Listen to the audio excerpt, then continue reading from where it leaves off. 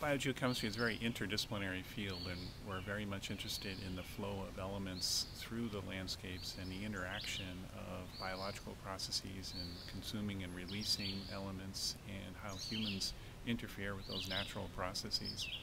So one of the real, I think, key points that has come out of this conference is how important wetlands are in mitigating nitrogen pollution, for example, that could escape to the Mississippi River and then leach out into the Gulf of Mexico. So one example of this conference is how important wetlands are in removing nitrogen from landscapes before they enter into distal ecosystems.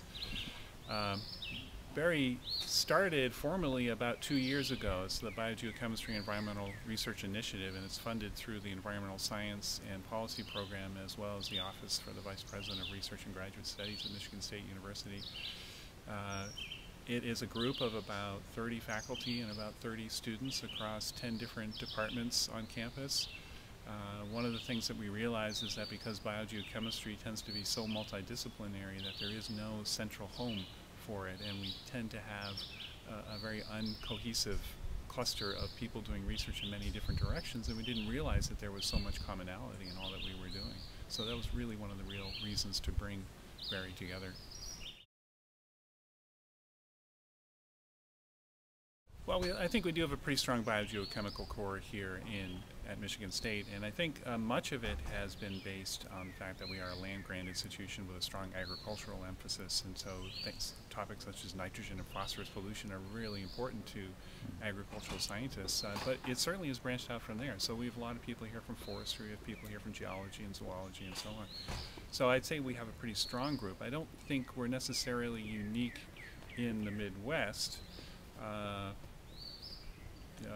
And again, I think that what happens here at Michigan State, happens at other universities in the sense that it being such a multidisciplinary field that the people at the institutions don't even know necessarily what's going on in their own campuses. So I think we have the advantage of just bringing people together from not only MSU but also from other universities throughout the Midwest. I think we have a pretty good turnout. There are about 10 different institutions represented here. I think there are more and more real-world applications to the biogeochemistry that we are doing these days, and in particular because there is enormous amount of release of nitrogen into the environment, which is having impacts in distant ecosystems such as the Gulf of Mexico, where there are numerous algal blooms that weren't necessarily so strong 20, 30 years ago, and there's the creation of the dead zone in the Gulf of Mexico, which is almost directly related to nitrogen use in the Midwest. So the reasons for having biogeochemistry as a field are very important. And one of the interesting aspects is that we know that half of the nitrogen that we apply to agricultural fields disappears before it reaches the Mississippi River, and we really don't know where it goes. Now, in a way, that's a good thing because nitrogen removal could prevent those harmful blooms in the Gulf of Mexico. But unless we understand where it's happening, we can't really manage the landscape to prevent that kind of pollution. And so, for example, it was mentioned today that 80% of the wetlands were removed in Illinois. Actually, I think it was closer to 90%.